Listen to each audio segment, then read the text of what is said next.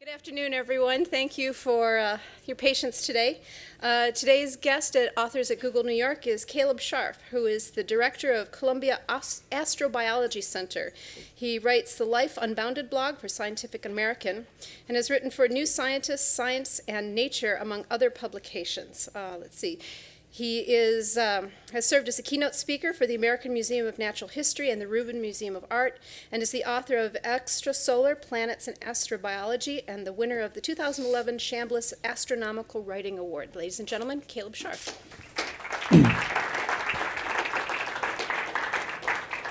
Well, thank you very much. Ooh, well, I guess it's loud enough. Thanks. So I'm going to talk to you a little bit today about a story. And it's a story related in this book, and I'm going to give you a little piece of that story today. And it's really a story about strange things in astrophysics and the universe around us. And in particular, it's about how some of the most bizarre and fantastical phenomena in the universe turn out to be surprisingly important. They turn out to be things that matter conceivably to us. They turn out to have a strong influence on the particular cosmic environment that we find ourselves in. And I think it's this story in particular is it's somewhat unusual. Oh, there are two mics, that's why it's louder here. And in as much as this all begins with a theoretical conception that happened more than 200 years ago. And it was a pretty outlandish theoretical conception 200 years ago, and it remained so until really very recently. So let me tell you a little bit about this today, and I'll try to keep this to the 45 minutes. And then if anyone has extra questions, I have some extra slides at the end. The story begins here. Not really the place you'd expect a story of astrophysics and cosmology to begin. This is St. Michael's Parish Church in West Yorkshire in England. And the reason the story begins here is because of this guy, the Reverend John Mitchell. So John Mitchell is a very interesting character. We know a certain amount about him, but perhaps not as many details as we should for someone of his stature. Because before John Mitchell was the Reverend John Mitchell, running this little church in England, he was actually a renowned scientist at the University of Cambridge in England, and this is back in the 1700s. And he was one of the people who founded modern seismology, for example. He's also someone who, together with Henry Cavendish, created a special type of balance that enabled them to make the first accurate measurement of the Earth's gravitational field, the gravitational acceleration at the surface of the Earth, and therefore deduce the mass of the Earth, or the weight of the Earth. Why he ended up as a reverend, we don't actually really know. Perhaps this was a more stable, better paid job than being an academic at Cambridge, right? That's true in a lot of human history. If you could be in the church, you were probably better off than doing other things.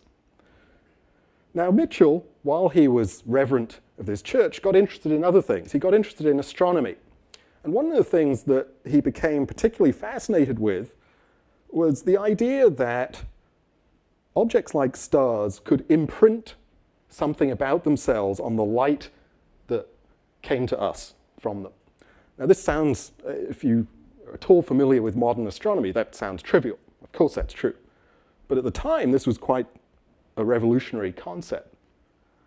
And he gave a presentation in 1783 at the Royal Society in England where he discussed these ideas. And in particular, he discussed the idea that he'd had based on Newton's physics, which was that if a star has gravity, and if light, as this is the way people thought about light at the time, if light is slowed down by the effect of gravities, in other words, people were thinking about light just as if you think about throwing tennis balls or baseballs, particles of light would get slowed down by gravity.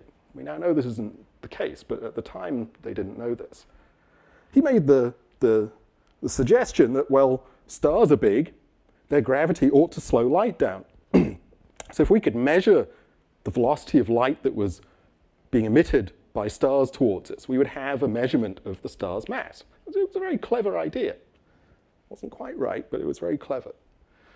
What was really brilliant was that he took this to the extreme. He said, well, what happens if you have a star so massive, so enormous, that it slows light all the way down to a stop?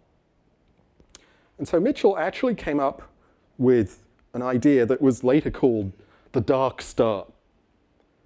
So he suggested, and this is a small quote from what he said at this meeting in 1783, that a truly enormous star, perhaps 500 times the size of the sun, would be so big that it could slow down light altogether to a stop, and you would never actually see that star. It would drop out of view. Now this was very, very interesting, except nobody paid it any attention for another 100+ years. What happened then was Einstein. And this is a very crude overview of Einstein's general relativity. I'm sure some of you are much more familiar with this than I am. Einstein came along, and in 1915, he produced his general theory of relativity. So what Einstein realized was that what we had thought of as gravity wasn't quite right. Gravity is really a consequence of what mass does to space around it. Mass distorts space and time around it. A very common way of thinking about this, and it's not a bad analogy, is to think of a rubber sheet. And I'm sure you've heard this is a very, I couldn't think of a more exciting analogy that worked as well, so I'll use it. It's a very old analogy. Think of a rubber sheet representing space. 3 dimensions of space collapsed to 2 dimensions. If you put a weight in that rubber sheet, it will distort. It will bend down. And Einstein realized that this was a more accurate description of what mass does to space around it, and that gravity is simply a consequence of objects trying to follow the shortest path in this distorted space and time. And mass pulls space around it. It bunches it up around itself, and it stretches it down towards itself. And this is just a silly little illustration to show that. In other words, space is stiff but flexible. It actually takes an awful lot of mass concentrated into a very small region to make an appreciable distortion in space. And at the same time Einstein produced his theory of general relativity, almost immediately it came out, people started applying it. And one of the first applications was made by someone called Karl Schwarzschild, who actually did this from the Russian front. He was in the German army in World War I. And I guess this was a good distraction. He used Einstein's relativity to produce equations describing what would happen around the simplest sort of object you can imagine, a sphere of mass. And Schwarzschild sent these solutions to Einstein, and it became apparent in these solutions that you could have extreme versions of space distortion. If you pack enough mass into a small enough volume, if you make it dense enough, it will pull space inwards, distort it to such an extent that ultimately that object can create what we call an event horizon around itself. An event horizon is simply the place where the curvature of space, the distortion of space, is so extreme that light itself can't escape from there. Now at this stage, everyone knew that light had the same velocity no matter what. So the event horizon is all about stretching. If you try to have light, or if light tries to escape from within this event horizon, it is stretched to such an extent that you never see it in the external universe. Now there are all sorts of other fascinating aspects to this, but I'm going to skip most of those and focus on something very particular. So here was Mitchell's idea again, that there could be objects that were so massive, in this case so massive and so dense, that they would essentially vanish from view. They would drop out of normal existence. because light is the ultimate measuring tool. And so if light can't escape, nothing else can either. All sorts of other things happen at the event horizon. Time slows down for external observers and so on. So it's a very interesting concept. And it was a very theoretical concept. Einstein hated it, in fact. Einstein did not like this idea. He felt it was nonsensical, that the universe couldn't conceivably actually make such objects. Yes, the equations said you could, but there was no way the universe could do this.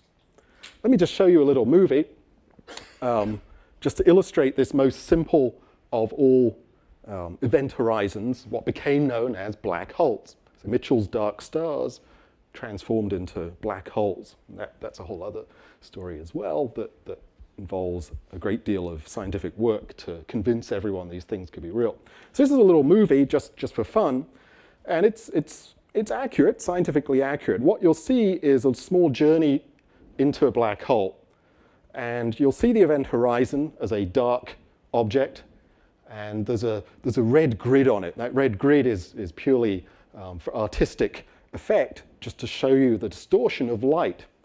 Because what a black hole does more than anything else in the universe is distort light around it. And it acts a bit like a lens. And so you'll see light in all sorts of peculiar circular patterns around this object. And it's because the light is being wrapped around and around close to the event horizon before it gets to you. So you actually see multiple images of what's behind. So let me just set that in motion. And it's really just to give you a feeling for this. And what you'll see, you'll begin to see this grid on the black hole. And you notice you can see both north and south poles of the event horizons because the light is bent around. So there's no place to hide around a black hole.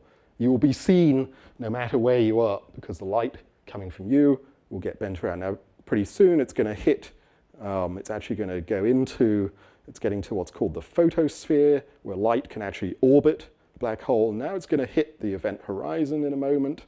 Boom, there it goes into the event horizon, and the universe becomes extremely distorted if you are looking out from that position. Okay, that's fun. This is good stuff. This is sort of, you know, what you see in science fiction and so on, and there have been many things written about the peculiar way in which your perception of the world would change if you dropped into a black hole.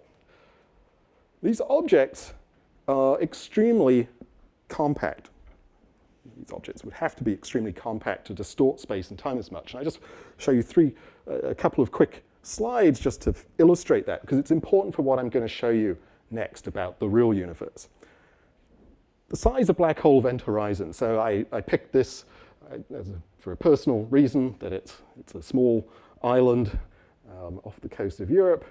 And what is interesting is that the event horizon that an object creates around itself is actually extremely small. And it's because space-time gets distorted to such an extent. So a black hole, an object containing 10 times the mass of our sun, squeezed inside its event horizon, would only be 37 miles across. So it would actually just block out London and the main road, the main highway that goes around London, which is called the M25. And if you've ever been on the M25, the idea of time slowing down at the event horizon is writ large. Maybe some of you have. Or it could be the beltway around DC as well. So a 10 solar mass black hole is an astrophysically plausible object, but it would only be 37 miles across. The event horizon would only be 37 miles across. Let me just show you a couple more examples. And again, this is relevant for what I'll show you next. Let's go a bit bigger. What about 100,000 suns? I mean, I haven't told you that these things exist, but let's just do it anyway. Well, 100,000 suns packed into an event horizon would fit easily inside our sun. So these are extraordinarily compact and dense objects. If we go up in scale a little bit, it's not a particularly pretty picture, something 4 million times the mass of the sun, and there's a reason I'm using 4 million times the mass of the sun, as you'll see momentarily. Something that size, the event horizon would fit easily inside the orbit of Mercury. So on an astrophysical scale, these things are tiny, given the amount of matter in them. One last one, what about 1 billion times the mass of the sun? Well, an object 1 billion times the mass of the sun would have an event horizon that fits readily within the orbit of Neptune in our solar system. Again, extraordinarily compact, and that's an important thing to remember. So, we now know these things are real, at least with 99.9, maybe 9% certainty. And in fact, the best examples, the most convincing examples, are indeed these things that are millions to billions of times the mass of our sun.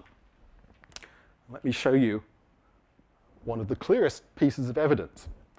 So what I'm going to play for you is a tiny little movie, a time-lapse movie over a number of years of the motion of stars at the very center of our galaxy, the Milky Way.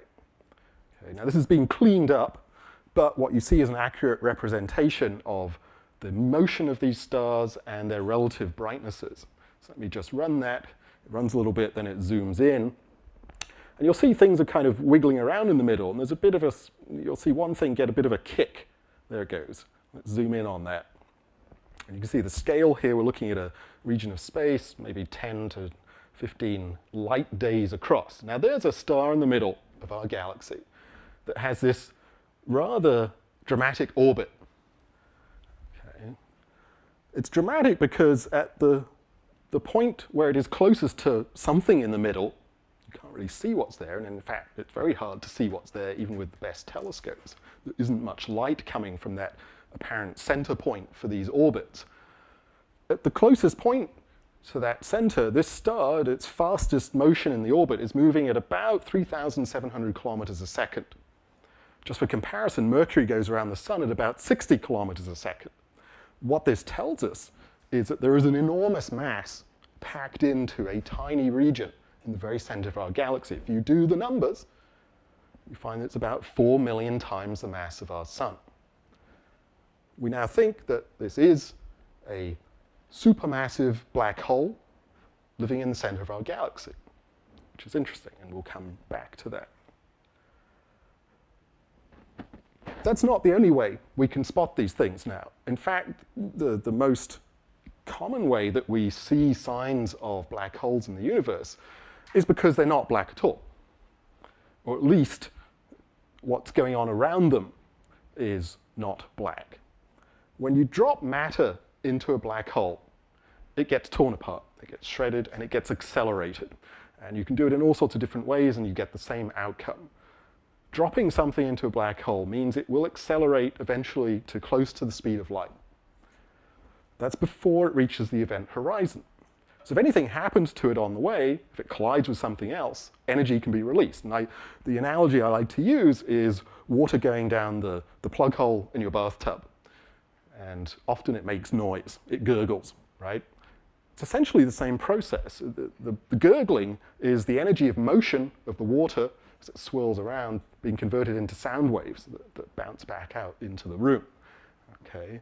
It's kind of the same thing that happens around black holes, right? But on a much, much grander scale. So matter falling into black holes doesn't go quietly. And that energy that it can produce in the form of light, in the form of subatomic particles, because you're tearing stuff apart and accelerating it, spews back out into the universe. So a more realistic look at what happens as you fall towards a black hole is represented in this short movie. And I should say one other thing. Most black holes have spin. Okay? Just like anything else, like a planet, like a star, black holes spin. Now, it's a very weird thing because you can't really see the black hole. You just have this event horizon. But because they have distorted space so much, they actually drag it around with them as they spin. It's like having a thick rug and you're pulling it around. And so the very geometry of space gets pulled around with the spin of a black hole. And that means it is impossible to stand still around a spinning black hole. So this just ramps up the acceleration of matter that falls into the black hole. Black holes can also have electrical charge. And this gets very complex. It's one of the most complex aspects of black holes. But it means that you can have additional mechanisms that accelerate matter. It's like having the Large Hadron Collider in a natural form, okay, except stuff doesn't just go around in a ring, it can jet out. So let me just show you this movie. And this is, again, reasonably, as far as we know, quite accurate representation. Now we're falling into a spinning charged black hole that has matter around it, matter that is itself falling in, getting accelerated, getting torn apart, and some of that energy of motion is being converted into other forms as the matter sort of gurgles down the drain. So you can see the spinning black hole, you see matter swirling around, and it's also, there are jets or streams of accelerated particles leaving from just outside the event horizon and shooting back out into the universe. They're so accelerated that even the gravity of the black hole outside the event horizon doesn't really slow them down very much. So that's a theoretical picture. I'll just let it run a little bit, although all it does is get very, very bright, and then it stops. In the real universe, we see this all over the place. Let me just put up a few images here. This is just a small selection of maps made using radio telescopes that have targeted precisely this sort of situation. And you can probably see in some of these images, and I'll show you more in a moment, that there are tiny little bright specks, and then there are these thread-like streams or jets coming out of them that then seemingly crash into something in the intergalactic space and turn into these great lobes of particles. What we're looking at is the cooling of electrons that have been accelerated around supermassive black holes, just like a particle accelerator. And as they cool down, they emit radio waves, radio emission. The size of these structures, again, I'll illustrate this a little bit more, but they're between a few tens of thousands of light years across to hundreds of thousands of light years across. They're absolutely enormous. To cut a very long story short, we now realize that black holes that have matter falling into them are actually capable of the most efficient conversion of matter to energy in the universe. You can produce energy this way even better than nuclear fusion. In fact, in optimal cases, it can be 50 times more efficient at getting energy out of a certain amount of matter than the equivalent nuclear fusion. Okay, it's just gravity. Gravity is really potent. And black holes, because of their nature, are like a turbocharged version of a normal gravity well. So this raises all sorts of interesting questions. There's all this energy being produced by black holes. They're not hiding away at all. Now, not all black holes are in this situation, but a large number are, and across cosmic time, across the last 13.8 billion years, this kind of thing has gone on a lot. To show you a couple more examples. This is a particularly beautiful example. This is a galaxy called M87. It's not too far away from us. Now what you see here is this great yellowish, greenish haze are actually the stars of the galaxy. You can't distinguish individual stars. There are probably a few 100 billion stars there. And in the very center of this galaxy is a supermassive black hole, eating matter, eating gas, eating stars, eating stuff. And it's generating one of these streams, one of these jets of accelerated particles. And you can see it glowing. And it's glowing in ultraviolet light. And again, it's these electrons that have been accelerated and shot across intergalactic space or interstellar space. And this structure is a few tens of thousands of light years across. They're really quite remarkable because it looks kind of tiny, right? It looks like the sort of thing you might see under a microscope, but it's not that at all. Here's another example, and it's just to show you some pretty pictures. This is one of the beauties of astronomy, is you have pretty pictures to show. This is a galaxy called Centaurus A. Again, not too far from us. It's kind of a messy galaxy, but I think you can see that on the top and bottom there are these sort of strange sort of plumes coming out. There too, there's a supermassive black hole deep inside this galaxy. And in fact, we've discovered that our Milky Way is not alone in having a supermassive black hole in its center. Pretty much every galaxy in the universe has some kind of supermassive black hole in the center. Some of them even have more than one, which is another story, but that's just to tell you. Just to go back to this notion of scale, because I think it's very interesting and it's quite astonishing. Here's another galaxy. Okay, it doesn't look very interesting. It's about 600. Yes, it's about 600 million light years from us. It's called Cygnus A. This is a Hubble Space Telescope image of it in visible light. It's kind of a sort of distorted, mucky-looking thing. But let's put it in context. Shrink it down. Now let's put that map of the stuff coming from the black hole up. So I think you can see that the black hole in the center is producing a pretty big structure. That structure, end to end, is about 500,000 light years across. So it vastly outreaches the size of the stars in the galaxy, the visible part of the galaxy. And remember, the black hole itself, this one is about 1 billion or so solar masses, would fit readily inside our solar system. Right? And this galaxy probably has 100 billion solar systems in it. So it's a very tiny, tiny thing. It's like a bacterium suddenly inflating a balloon the size of Manhattan. Okay. So as we've learned more about this, it's raised a number of questions. And a very interesting question has been, does this energy do anything other than just make these extraordinary, beautiful, and majestic structures in the universe? And this is something that we've really learned a great deal about in the last 10 to 15 years. And what we've learned is starting to revolutionize our vision of not just black holes, but how our whole universe comes to be the way it is, how it evolves, how it changes with time. So let me just say a little bit about that. This is another galaxy. And I'm showing you this because it's one of those places, every so often something comes along, and it's like finding that rare species that suddenly illuminates the whole tree of life. You go, ah, that's what it is. We've had this question, well, where does it, how does this energy relate to everything that we see? What does it do? Yeah, okay, black holes are spewing energy out in the universe. What does it do? Well, this is one great example that really, for many people in this field, pinned it down a number of years ago. This is another galaxy. This is a galaxy called Perseus A. It's about 250 million light years from us. It doesn't look too unusual or it looks a little messy. Perseus A is, like many galaxies, part of a greater collection of galaxies. Galaxies tend to come in what we call clusters. So Perseus A is actually in a system of a few hundred to a few thousand other galaxies that are all sort of gathered together across maybe a 10 million light year region. And in these situations, these are kind of the mountains in the distribution of stuff in our universe. In these places, the galaxies are typically surrounded by very hot gas. There's gas between the galaxies. It's like an atmosphere surrounding them.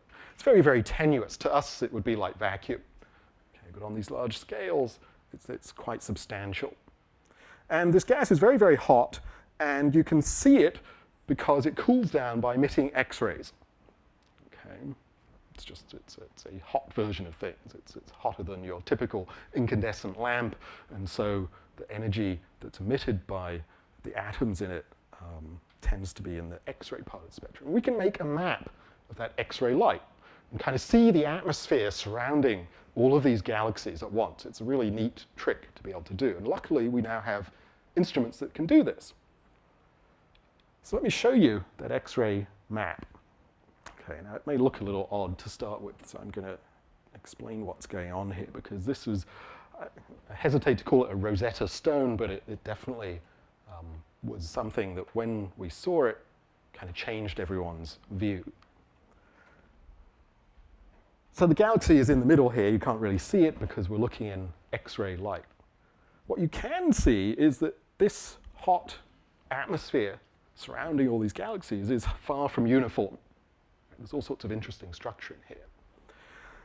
There is a supermassive black hole in the center of that galaxy, Perseus A. And it's doing what all the others tend to do when they get fed. It's shooting out jets of material and great clouds of subatomic particles. Except in this case, because it's inside this structure, you see these darker regions. Okay, there are a few sort of dark patches, some of them even quite far out. Those are bubbles. Those are literally bubbles. It is inflating these holes inside this atmosphere, just as if you'd taken a straw and put it in your milkshake, right? Like all annoying people do. Sorry, well, my children do. And the highly energetic material coming from around the black hole literally inflates bubbles in this atmosphere, and the bubbles are buoyant. This is a gravitational system, so it's just like a bubble in a milkshake, a bubble in the ocean. It floats up, and you can see that there are darker patches. There's the one in the upper middle right-hand side there. That's floating up through this atmosphere. It's on a scale of hundreds of thousands of light years. Okay? And the time scale of which the black hole burps these things out is on a similar scale, 100,000 years, maybe 1 million years. Every time it gets fed, it does this. You may be able to see something else in here. And I should say, this gas, okay, what this gas really wants to do is cool down and make new galaxies and make new stars. Right? It's trying to do that, but the black hole is disrupting it. You may be able to see, it's always hard with this image, I try not to manipulate it too much, but there are sort of ripples in this image, concentric ripples coming from the center, very subtle features. Those ripples are sound waves that are set in motion by these bubbles. Okay? And the sound waves spread out across this whole system. The sound waves, peak to peak, are maybe 100,000 light years. So the pitch of these sound waves is about 57 octaves below human hearing. It's a very deep note being played by the black hole.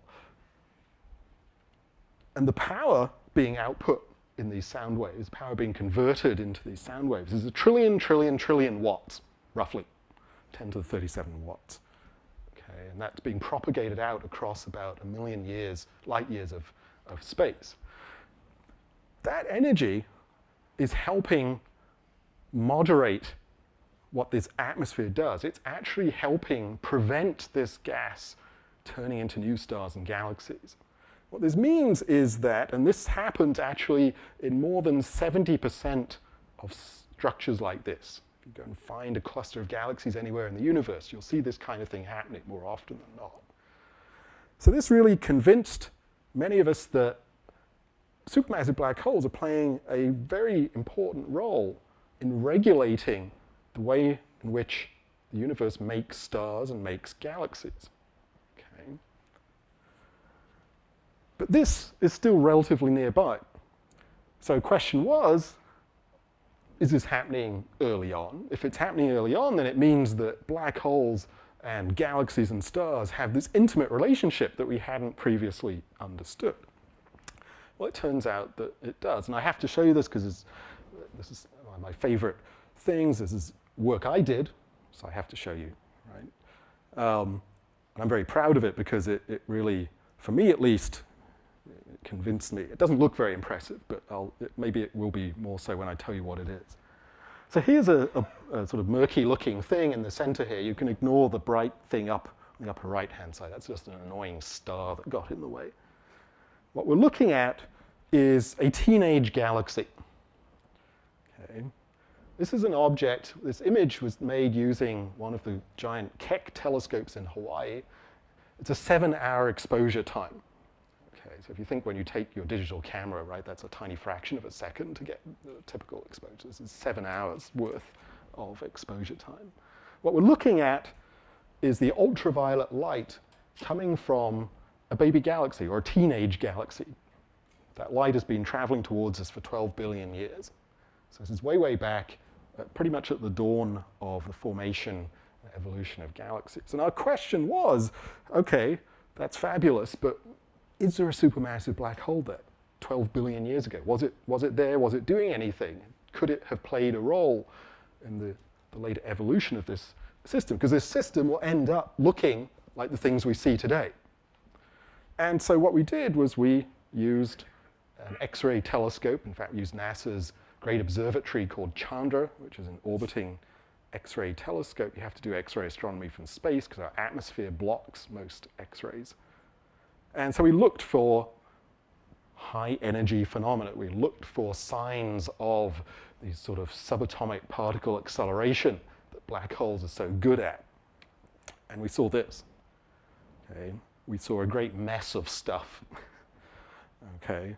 This image actually, I should confess, this image contains 150 photons of light. Okay. So it's not a particularly impressive image, but it took 40 hours to get those 150 photons. And each one of those 150 photons took 12 billion years to get to us. What it shows is a supermassive black hole doing exactly what it does in today's universe. It's spewing out these jets, these streams of energetic particles, which is why this blue thing is sort of elongated. Now, there are many technical aspects to this, but it turns out that because the universe itself was smaller 12 billion years ago, more compact, right, the universe is expanding. So if you go back in time, it was smaller. It turns out that shrunken scale in the universe means that the way in which the energy pouring out from around the black hole is converted into other things is different than it is today. And in fact, we think that difference means that the black hole had even greater power over what was going on in these teenage galaxies and probably stunted their growth. Without this sort of phenomena, these galaxies would grow to be vast, enormous things, the likes of which we don't see in the real universe. So black holes turn out to be a critical component, kind of keeping things in line. Okay, they're like the ultimate gatekeeper. You can't make more stars, I'm sorry, it's finished. And that's the role they play. So I'm almost done with this piece of the talk, because I know questions would be fun.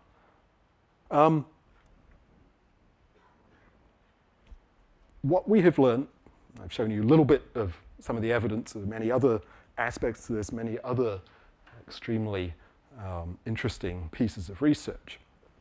We now understand that supermassive black holes, now why they exist in the center of every galaxy, I've skirted over, okay, because we don't entirely know their origin.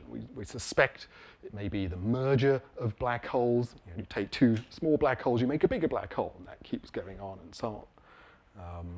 We're not totally sure about how they grow. What we do know is that they are intimately linked to the properties of pretty much all the galaxies we see around us. So for example, these sorts of galaxies, in today's universe, we find this remarkable relationship.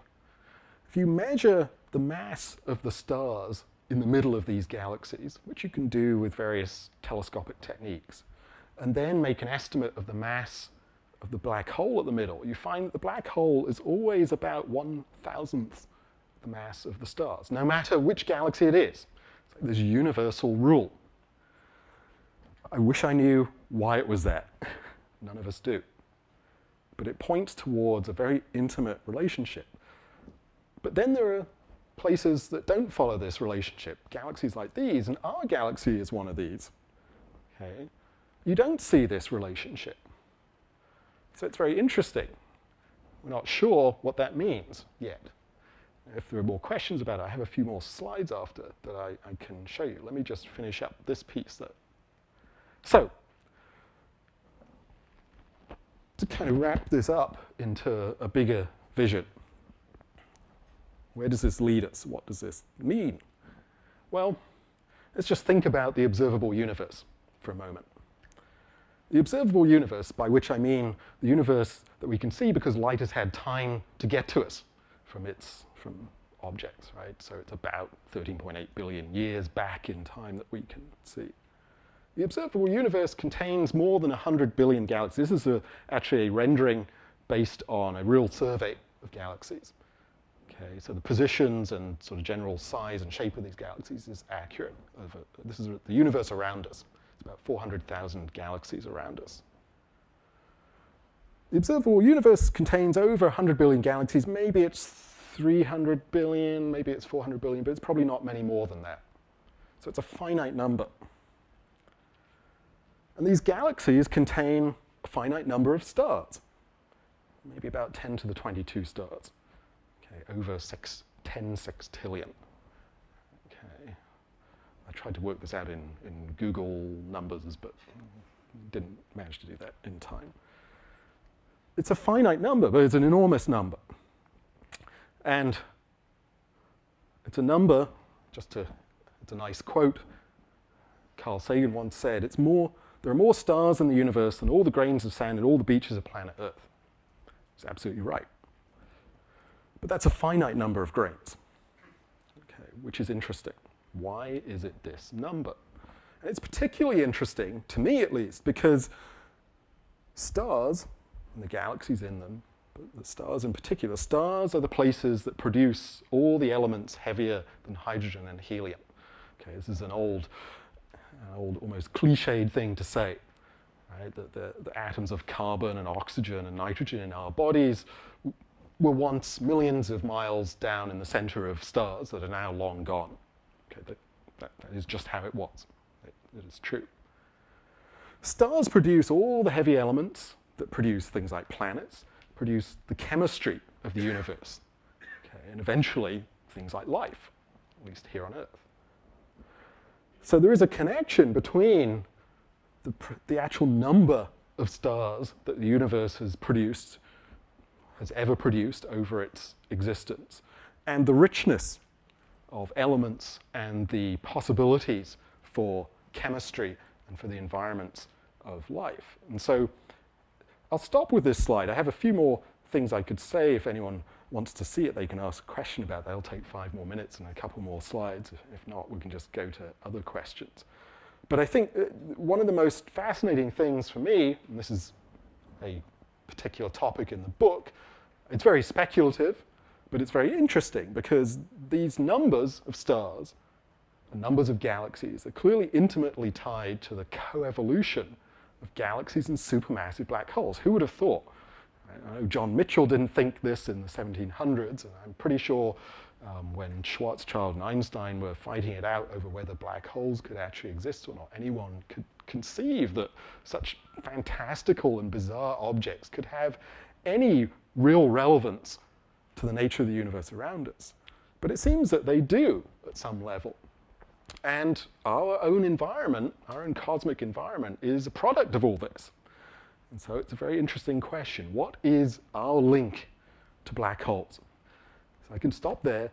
I have a few more slides if anyone is interested, or we can just go for general questions. Thank you.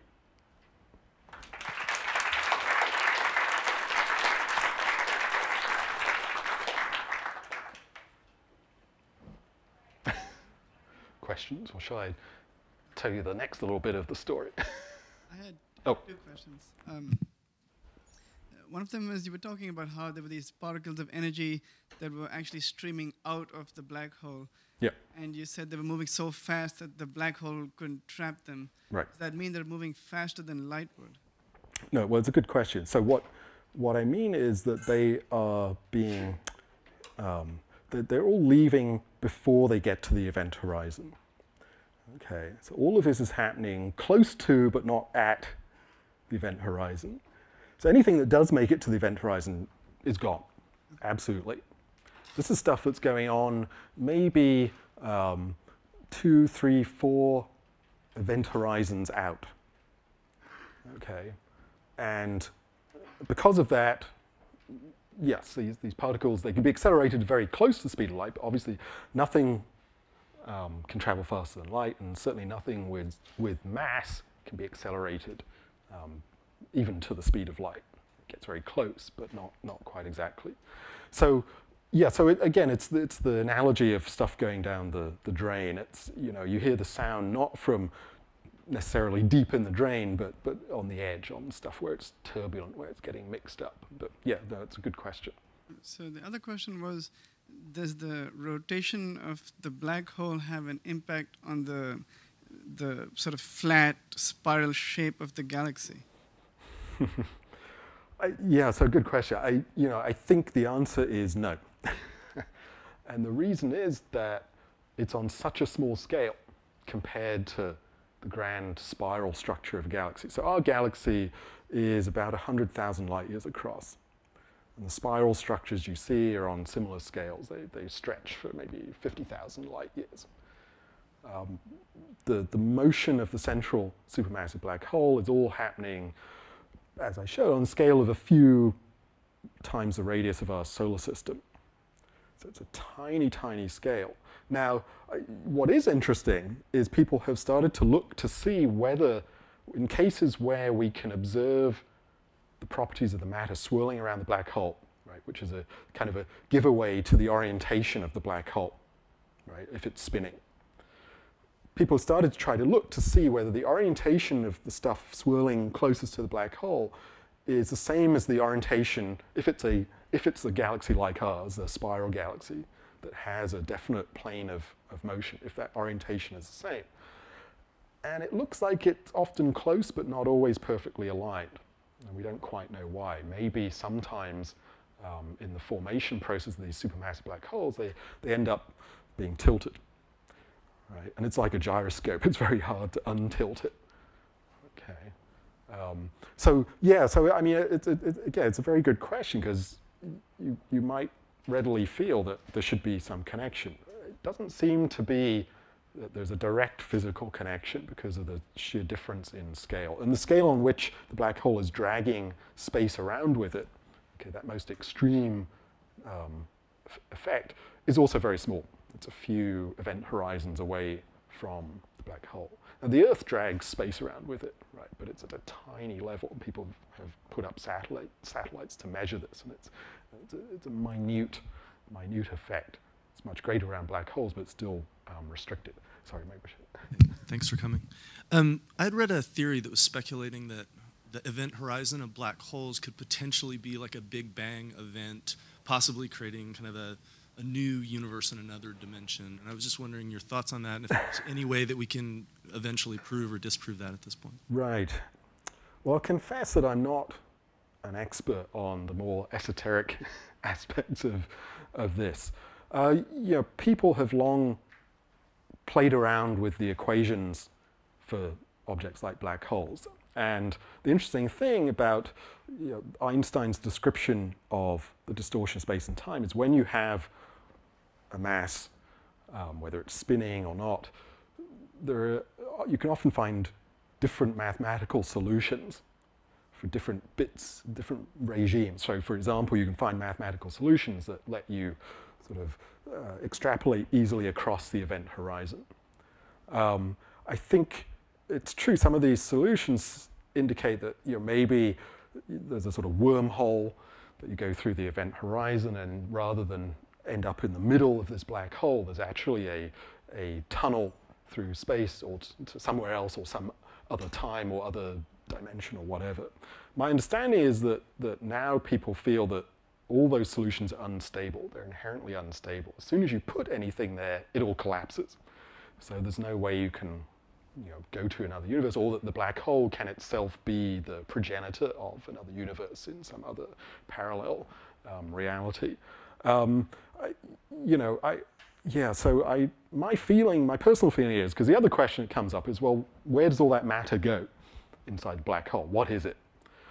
We know that, well, as far as we know, there is nothing that can support matter once it enters inside its own event horizon, because particles would have to be moving faster than light in order to provide the pressure needed to stop something from just collapsing to nothingness.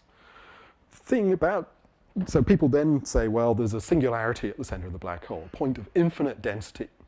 Okay? That's what the general relativity equations tell us. The trouble is, general relativity does not work on a quantum scale.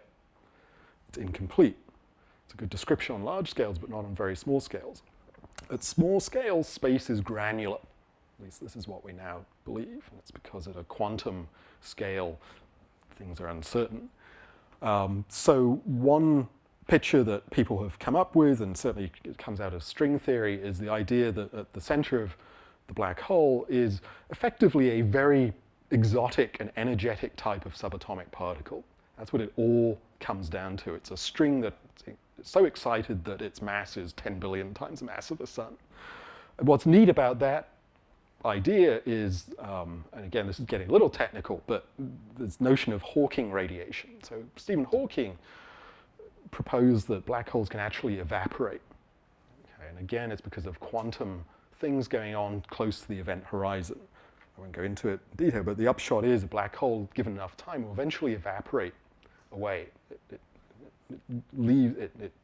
emits radiation, particles, whatever. But then that begs the question, what happens if it evaporates all the way down to nothing? What are you left with? Right? Because everything happens with this event horizon. String theory kind of gives a sort of elegant answer to that, which is eventually you're just left with a normal subatomic particle. Black hole evaporates, evaporates, evaporates. It gets smaller and smaller. It becomes microscopic. And then it becomes some sort of exotic particle, maybe a Higgs boson. Well, it wouldn't be a boson, but it would be a fermion. And then eventually, it'll just end up as a boring old electron, and that's it. It's gone. It's just evaporated back to constituent subatomic bits. Anyway, sorry, I'm not sure that really answers your question.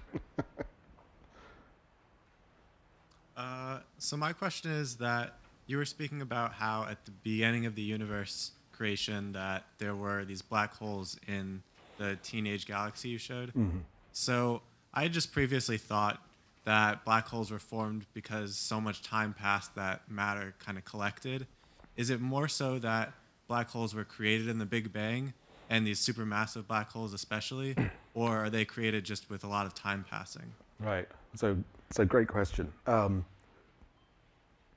We think that the majority of black holes, and I didn't really get into this because I put the emphasis on these supermassive versions. The majority of black holes are actually about 10 times the mass of our sun. And there should be thousands of those in our galaxy.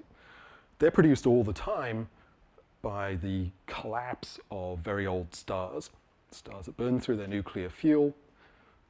Once they burn through that nuclear fuel, they burn elements, they fuse elements up to about iron. And at that point, it's a break-even prospect for generating energy. And so fusion kind of stops, and the core of these stars tends to collapse, and we think, in many cases, can make a small black hole, small meaning maybe 10 times the mass of our sun. And that's been going on forever. These giant things in the middle of galaxies, I think most people would say, are not related to anything that might happen in the very, very early universe, right? In the exotic mix of particles and quantum fields in the very early universe. These are probably produced because the conditions in the young universe before you had many stars were rather different than today. As soon as you begin to make heavy elements, you change the way in which gas can accumulate. Okay, and it's to do with some kind of esoteric physics about cooling. Okay, it turns out that heavy elements act like a coolant for gas, and the cooler gas can get and the quicker it can cool down, the more efficiently it can make stars and galaxies. We think in the early universe, things were a little bit different because you didn't have all these heavy elements. So it might be possible that a single cloud of gas under its own gravity could collapse to make a supermassive black hole in pretty short time, relatively short time, tens of thousands, hundreds of thousands of years. So one idea for where these supermassive black holes come from is that they're part of kind of the seeding material for galaxies. They're not a necessary seed for a galaxy, but they're just part of the whole initial process of making any of the structures we see in the universe. So it's, yeah, so it's kind of they're probably not anything as exotic as some remnant of, quantum fields in the early universe. They're probably more to do with complex gas physics. If that answers the question.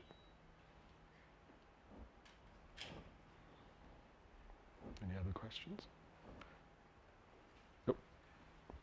Yeah, you kind of mentioned these plumes that these different black holes will emit from galaxies. I was just wondering about our own galaxy, if we can see any sort of a plume or anything going on where we are. Good question. Let me show you.